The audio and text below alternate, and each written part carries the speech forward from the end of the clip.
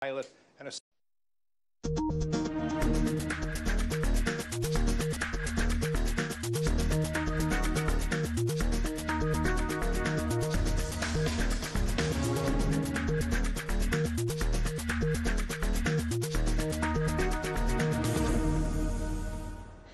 Hello and welcome to Shaka Extra Time. I am Paul Ndiho. Joining me on set is Shaka Ssali himself, aka the Cavalry Kid. Hello, Shaka.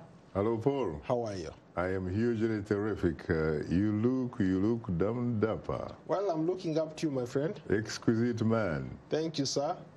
A warm welcome to you all. Our Facebook followers are watching us live. Shaka Extra Time is a show that comes to you every Tuesday.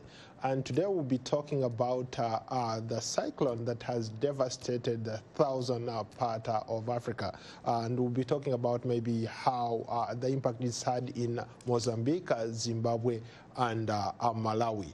Shaka, your thoughts? You know, the cyclone has really been very, very devastating.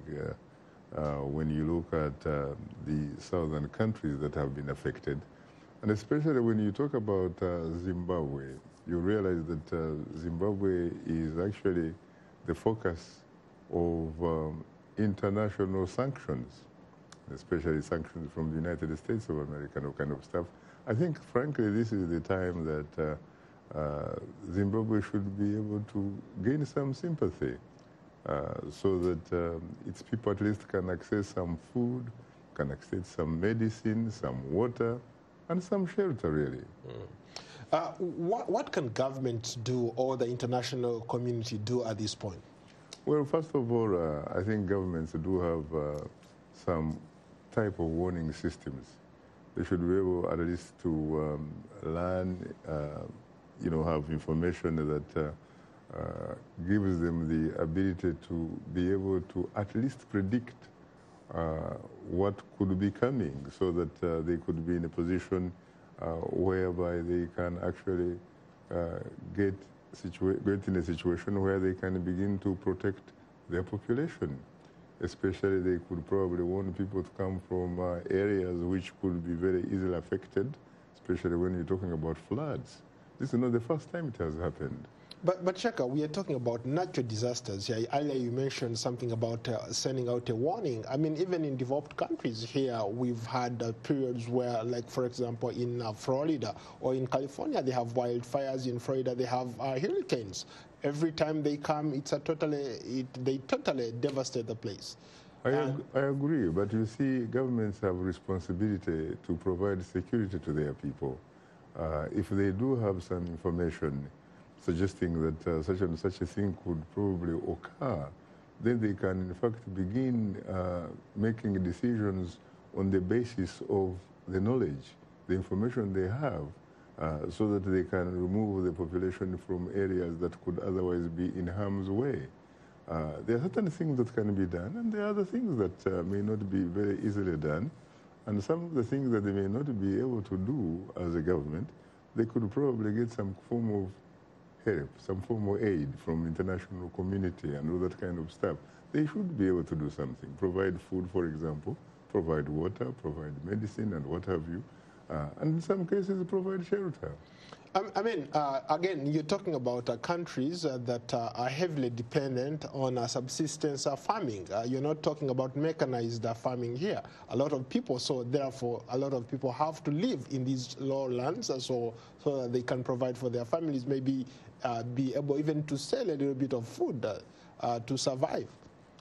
Yeah, you know, whether you like it or not, parents, for example, in countries that are not developed to the extent that you are probably talking, they still have the responsibility of protecting their children, protecting their families and all that kind of stuff. And so governments, in fact, are in a situation where they must provide some kind of help. They must be able to justify their own existence. The government is there to protect, first and foremost, the security of its population. And there are certain things that they can do, Paul. I'm not saying that they will do everything, but surely they should even be seen to be doing something at least. Could this be a result of climate change? Because we've had floods before, but this time around it looks like this was just too much. As we speak, it's still a rescue mission. They're trying to look for people. People can't even account. They don't know how many people have died in this period. It could be climate change, as you say. It could be El Nino. It could be a lot of other factors. And it is very interesting that you are having situations where you talk about Kenya, you talk about the Democratic Republic of Congo, you talk about Uganda and what have you. These are places which have not seen rain, recently, and in fact they are experiencing a bit of or some kind of drought, when you think about it. And yet, when you go a little bit south, they are simply having more rain than they in fact otherwise need, resulting into floods, and therefore cannot even control what is going on. It's very, very, very sad, because sometimes when Mother Nature actually decides to be very, very angry and unleash its anger and all that kind of stuff, man finds himself in a situation where they can't do much really about it. You and I earlier were talking about how there is like a backup plan here in the United States. They have FEMA, a body that usually comes in whenever a natural disaster strikes. What would you say would take some of these African countries to form something similar to that, where, let's say, if a natural disaster strikes a region, they can be able to come in and maybe give support to the people who are coping with those dangerous situations? You know what is very interesting, that now that you mentioned FEMA and what have you, when you look at a lot of African countries, you look at their governments and what have you, you will probably find that each of those cabinet portfolios that each country has, there is in fact a docket of disaster preparedness. But it seems like beyond simply talking the talk, they do not really walk that talk so that people can walk the walk. You have a Ministry of Disaster Preparedness, and sometimes when you look at their budget and what have you, you don't find much. You find a lot, to be desired. Most of the money is in the Ministry of Defense, is in the Ministry of National Security, is in intelligence, is in police, those types of coercive, type of institutions that make people essentially behave, remain in place so that they can actually be ruled rather than be governed. And I think that governments should sincerely get their priorities right. I am not saying that I'm the best person who knows how to do it, because I have never actually had the dubious privilege of being in charge of a country, or being in charge of a government and what have you. But there are certain fundamentals, sincerely, that need to be looked at. And when it comes to the lives of people, these governments, if they have to justify why they have to be in power, they need to be able to do some of those things so that they can actually make a difference. Earlier you talked about the sanctions in Zimbabwe. How much of an impact, now that they are dealing with this kind of situation, they have a natural disaster striking, killing a lot of people there, they can't access anything from the outside world. How can they deal with this kind of situation? I think that, to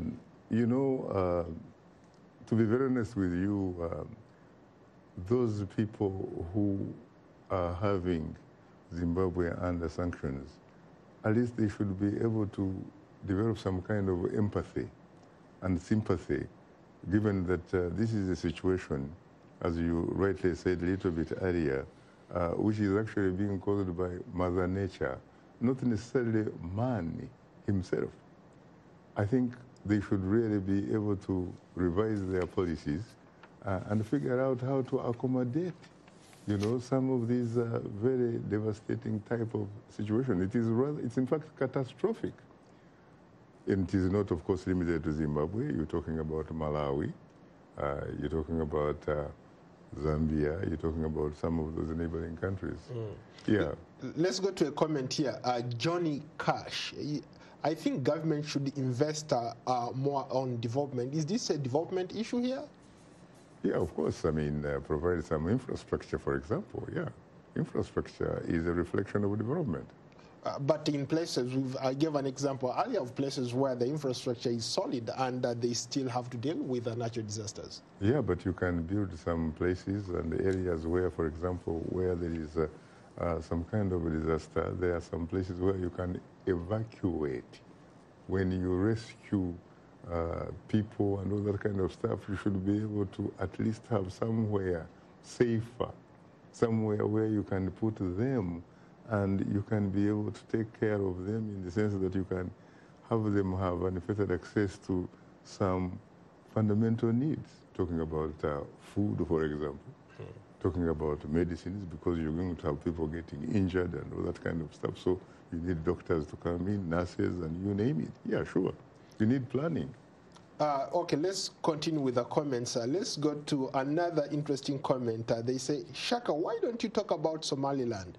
One of the most successful stories in on the continent. Nobody ever talks about Somaliland. In fact, right across from Somaliland, you have Somalia that has been engulfed in war for a very long time.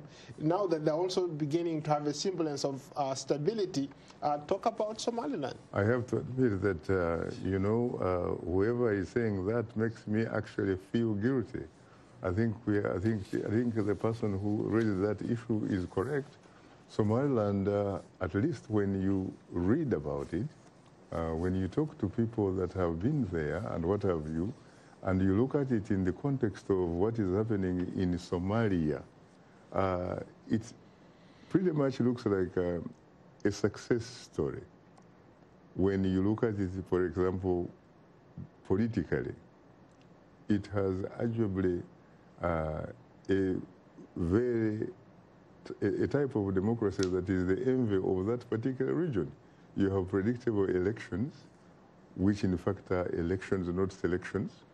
Elections, in fact, that at the end of the day produce results that reflect the will of the people who actually go to vote.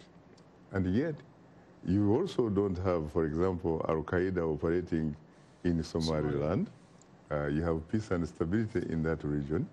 And yet, when you talk about Somalia, you're talking about Al-Qaeda, you're talking about instability, you're talking about insecurity, you're talking about a lot of things that, frankly, don't know, you know, to people who live in Somaliland, that is like foreign or alien type of culture.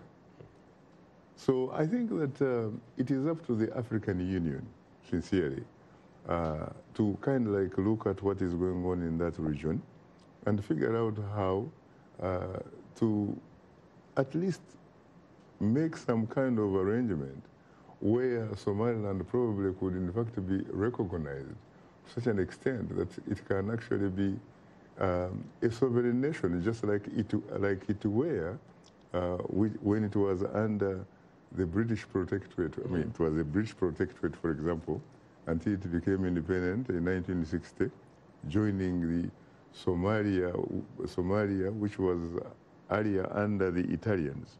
And when the Italians lost the war, it became, it basically was under a United Nations trustship. But that trustship was being presided over by the British. So when the independence came for Somaliland, independence also simultaneously came for Somalia. And then those two countries decided essentially to enter into a sort of political marriage. But when you reach a point where one party, at least one of the parties, decides that they see some kind of, I guess, equivalent to irreconcilable differences, I think you call it a divorce. Unfortunately, this is a marriage that actually is being forced by outsiders. You're talking about the African Union. Somaliland, by the way, the last time I checked, does not have any type of recognition. There is no country that recognizes it by the African Union and by the international community. And yet the most stable and very peaceful part of a country that is very peaceful, very prosperous. In that particular region, yes. Yes. And you know, when you think about it, they are really either what people call double or triple or code standards, because the last time I checked, there was a country called Yugoslavia in Europe under Marshal Tito. Under Marshal Tito, Yugoslavia was a very, very progressive, very prosperous, you know, entity. But once he actually died, Yugoslavia, for some reason, collapsed.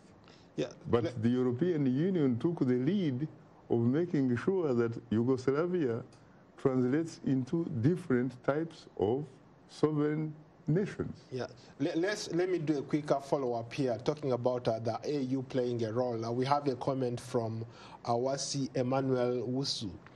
Good evening, Mr. Shaka. I'm calling from Monrovia.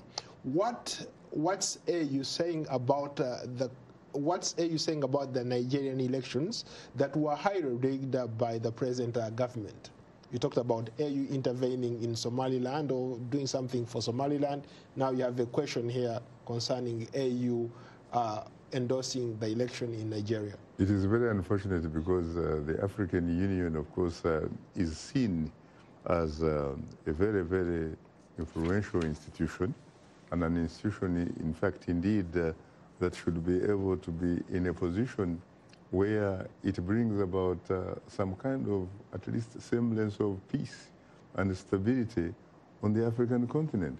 But sometimes, you know, there are critics who say that the AU is, in fact, a toothless bulldog, or rather that it has teeth, but these teeth cannot bite. Because at the end of the day, some of the critics say that it is simply a club of African rulers, really.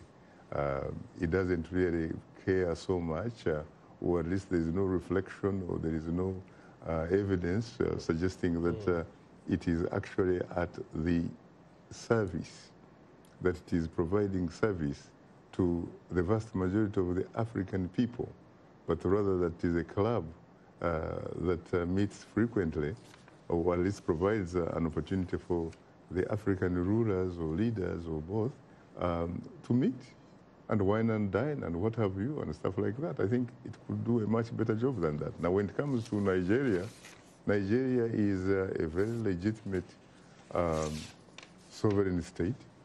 It is the largest, you know, state, at least in terms of population, on the African continent and what have you. It is a country that, you know, plays a very, very big role, for example, when it comes to international peacekeeping. When you talk about peacekeeping, you talk about Nigeria and what have you. So Nigeria is expected to behave and conduct elections, frankly, that are supposed to be elections, not selections. And from what I have seen, at least in the past, reports and all that kind of stuff, it seems to me that, yes, there was an election. Interesting. Speaking of an election, let's cross over to your home country, Uganda. The ruling party a couple of days ago endorsed the current president, Yoweri Museveni, to run for another term. I think they gave him a life presidency. Your thoughts on Uganda? You see, it is very interesting that you say the ruling party, but there are people, in fact, who say that in a country like Uganda, there is probably no party because the party is the president, Yoweri Museveni, that he has so much power that he pretty much gets what he wants. What is interesting is that this time around, from what I have seen, it's like they don't really, you know, they don't seem to know what to do, because they seem to be actually doing things that many, many years ago they decided that they were not good things. For example, there was a constitution in place when they came to power in 1986, and they looked at that constitution, and very interestingly, that constitution was a reflection of a parliamentary system, and there was the presidency, which was, in a sense, a reflection of a hybrid of sorts. And they decided that, no, this constitution was not good. They decided to go back to the Ugandan people, collect views and what have you, but the real thing really here was that the NRM just got an opportunity to run the clock while consolidating itself, consolidating its power. It had nothing to do with changing one good constitution for a bad one. Because guess what? So many years later, that constitution is almost not a constitution. It has almost been transformed into what some will characterize as a personal manifesto, not a constitution. Because the term limits, for example, that had actually been imposed in that constitution no longer exist since 2005. The age cap, which also was part of that constitution, no longer exists, to the extent that now they are actually going back to the same document that they looked at as a very, very bad, very, something, frankly, that was not worth the values, the dignity, the character of Uganda. And now they are going back. So it seems to me that the Yoweri Museveni who came in 1986, the man that was very, very contemptuous of African dictators, the man that was very, very progressive, the man that said the right things, touched the right buttons and all kind of stuff, that man is no longer there. If that man came and met this one, the one that has been changing constitutions, turning them into personal manifestos and what have you, removing age caps, and yet not having the sort of courage that one former Ugandan dictator, Field Marshal Idi Amin Dada, who claimed to be the conqueror of the British Empire, the man who declared himself life president, that the people had decided that he is so good that he should be life president. I don't see why Museveni can't do that.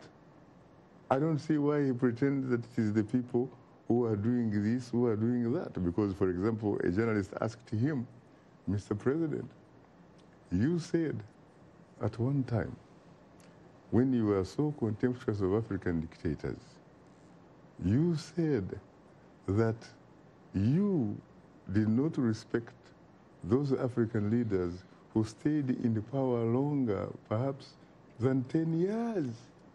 What happened? What happened? I mean, what would he say, really, to anybody who asks him such a question? But the first time when he asked that question, Paul, he actually said he still did not really want that to happen, but he had to succumb to what he characterized as the pressure from the people. He succumbed to pressure. Speaking of pressure, there are a lot of people here who want you to rise up to the challenge. Let's go to a comment from Olive Majek. Says, Dr. Shaka Ssali, I don't believe President Museveni wants to rule for life. Isn't it? Is it not time for you to leave your microphone and come back to Uganda and be part of it? Well, first of all, frankly, I have to say that I am profoundly flattered and profoundly humbled by the confidence expressed in me by that gentleman. And I also believe, by the way, that when you think about Uganda, the last time I checked, it is neither a kingdom nor a monarchy where an individual is born into power or is born with a silver spoon, a political silver spoon in his mouth. It is a republic, and for that, if it still has a respectable constitution, it is simply a question of whether somebody actually meets the eligibility requirements. And if they do, then it should be assumed that anybody who meets that should be able to aspire to anything, including the highest office in the land. How would you respond to critics who are saying that by the ruling party endorsing the current president to run for another term is a way of trying to stop a young entrant like the famous Bobi Wine, opposition leader Kizza Besigye, and all the other people who might be interested in running for the top office? I think that first of all, you really have to look at the history of elections in Uganda. how does Uganda really, how do the people of Uganda choose their leaders? Do they sincerely have the opportunity? Do they have the tools? Do they have the space in which they actually make those decisions that are very important in any society that is democratic? Uganda is a country that is democratically challenged. And the kind of things we are talking about, I think, kind of like alien, really, to a country like Uganda, because let's face it, President Yoweri Museveni, for the record, said at one time, when he seized power, that he actually killed his beast. He killed his beast. He seized the state. The state belongs to him. In fact, just like King Louis VIII of France at one time who said, "L'état c'est moi." I am the state, and the state is me. He even went on at some point to actually even have the audacity to say that he could not see circumstances under which he could actually leave power on the basis of a piece of paper. In other words, we're talking about a vote. He is not the kind of person that obviously anticipates or even dreams or even thinks about losing an election, so to speak. Because when you think about it, he has variously been characterized as somebody that actually suffers from a disease of having a pathological fear of fair competition. He likes to compete against people whose hands, political hands, are tied behind their backs and their feet tied together, so that if he can actually punch, and like I would say, Paul, can you punch back? How can you possibly punch back when in fact your hands are politically tied behind your back and your feet tied together? Yeah. So we need to reach a point where Ugandans have the space, Ugandans have the freedom, Ugandans have the ability to actually make a choice, to make a choice that is based on objective conditions. And I don't think that the current government in Uganda has that sort of confidence, because it knows that almost anybody, I mean, most people really right now, when you talk to them, they will tell you that in fact what Uganda needs is change, not just today, but yesterday. What are you talking about tomorrow on Straight Talk Africa? Tomorrow we are going to be looking at the upcoming elections in the Republic of Malawi, and it is going to be largely based on an interview that I had the opportunity to conduct in the Malawian capital of Lilongwe with Vice President Solos Chirema. Very interesting, and he will be wearing an incredibly gorgeous shirt. We have about a minute. Can you explain multipartyism for some Ugandans? They're asking you, what is the difference between multi-party and presidential system? Well, first of all, the two are not really, what you would say, they're not mutually exclusive. Multipartyism means that it is political pluralism. It means that you have more than one party, so that you have the implication here, competition. A presidential system is whereby a country has the opportunity or has chosen a path through which the person who becomes the president of that country and occupies State House goes through a national sort of, process. And that is different from what is called the parliamentary system, which is embraced by Britain, for example, embraced by Israel, by Germany, by a lot of other countries. Because when you are in a parliamentary system, what it says is that it is parties that compete.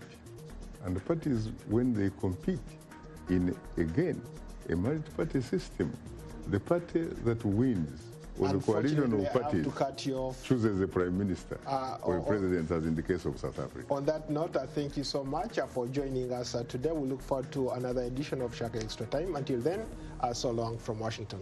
Thank you.